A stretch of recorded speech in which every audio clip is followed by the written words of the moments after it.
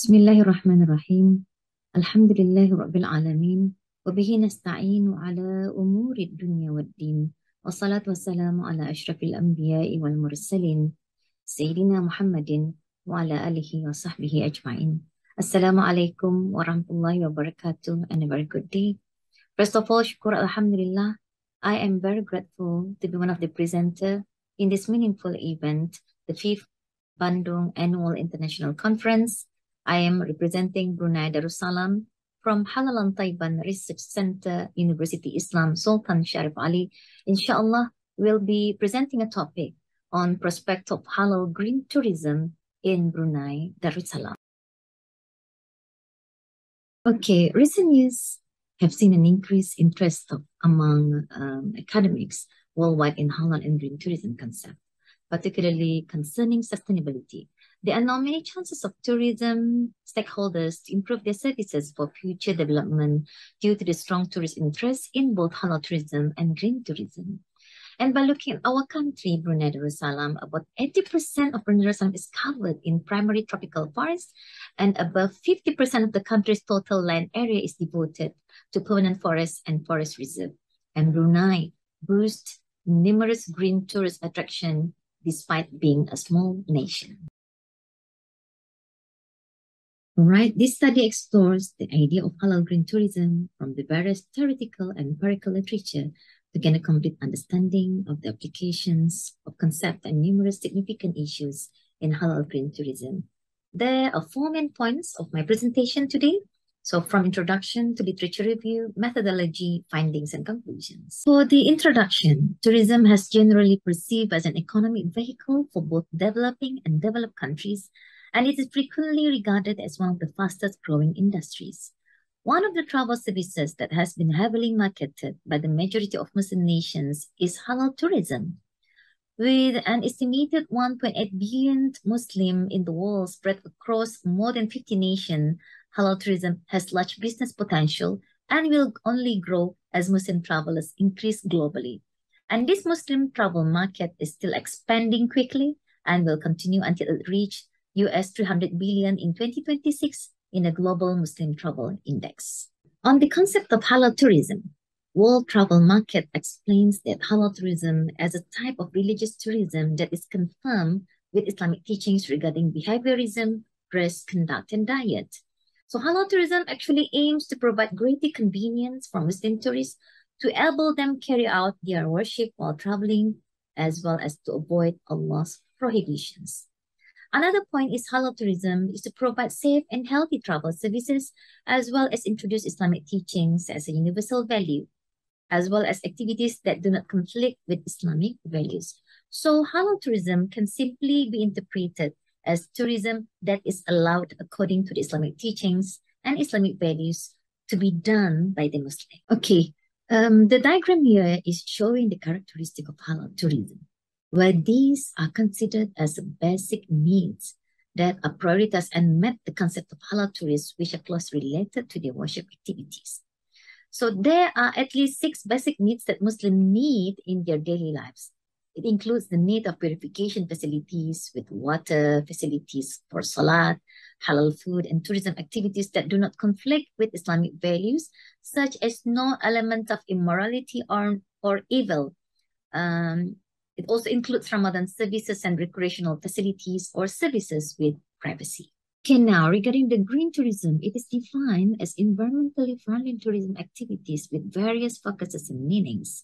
So these terms are used for 2 purposes.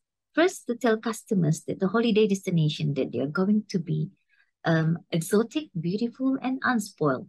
Second, the green tourism claims can be used to signal that tourism operation taking place in that area do not harm the environment. So in the broad terms, green tourism is about being an environmentally friendly tourist or providing environmentally friendly tourist services. In addition, environmentalists see green tourism as an important endeavor for future generations.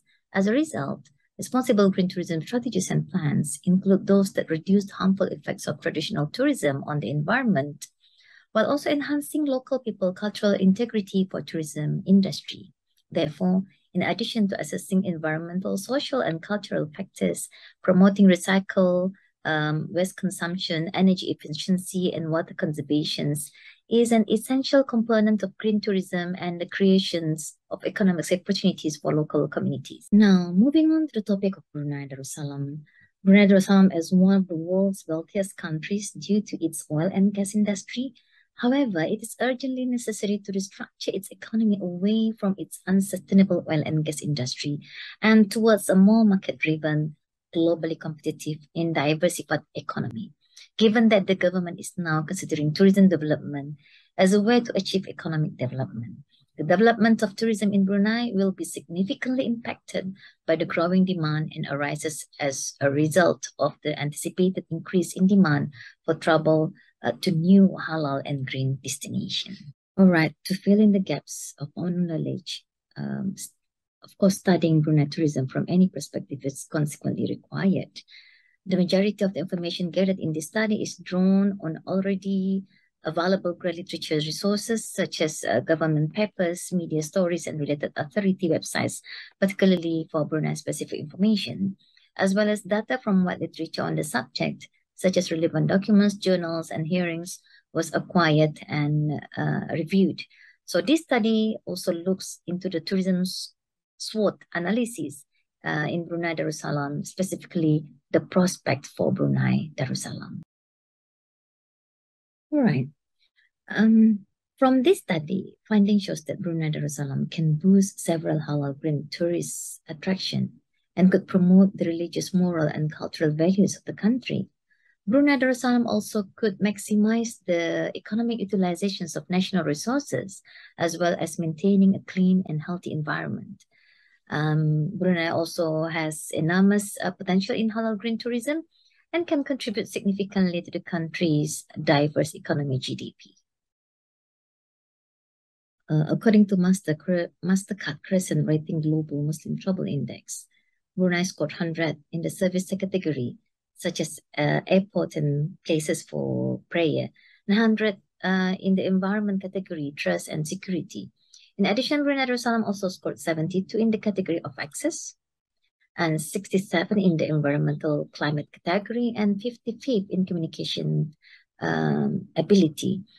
Brunei Darussalam Kampung Air was recently awarded the ASEAN Sustainable Tourism Award in the Urban ASEAN Sustainable Tourism category, while Bangar Town in the Temburong district, on the other hand, has received the ASEAN Clean City Award. Meanwhile, the commercial sector has proved its dedication to sustainable tourism, with the Radisson Hotel and Ulu Ulu Resort receiving the ASEAN Green Hotel Award for their efforts in energy conservation, the usage of green products, and community involvement. Right. While from the SWOT analysis, Brunei Darussalam has the strength for halal green tourism due to political and economic stability, rich culture and heritage, natural resources and pristine rainforest, safe and secure, strategic location, as well as halal certified food products and halal certified restaurants. When it comes to the opportunities, Brunei has green tourism business development, new nature products, Islamic and heritage products, improvement of infrastructure, preservations and perpetuations of culture, increased stakeholder involvement, collaboration with neighboring countries. But however, this analysis also identified some weaknesses and threats, such as inadequate public and private infrastructure, lack of new experience, lack of professional guides, products and services standards, limited awareness and access to new experience, lack of pre- and post-arrival informations, and also climate and natural disaster, disruptive world events, loss of identity differentiation, conflicts of interest among stakeholders, and also overuse exploitations of existing resources.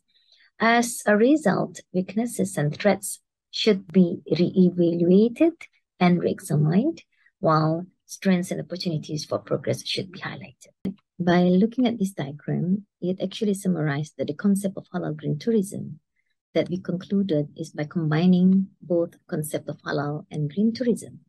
Therefore, halal green tourism in our suggestion means any travel or tourist activity that are halal, safe, with no immorality, as well as environmentally friendly, that could bring not just economic impact, but also socio-cultural and environmental sustainability.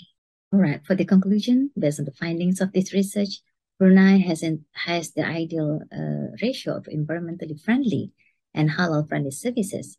Because of this, the relevant authorities must actively work to update their tourist policy.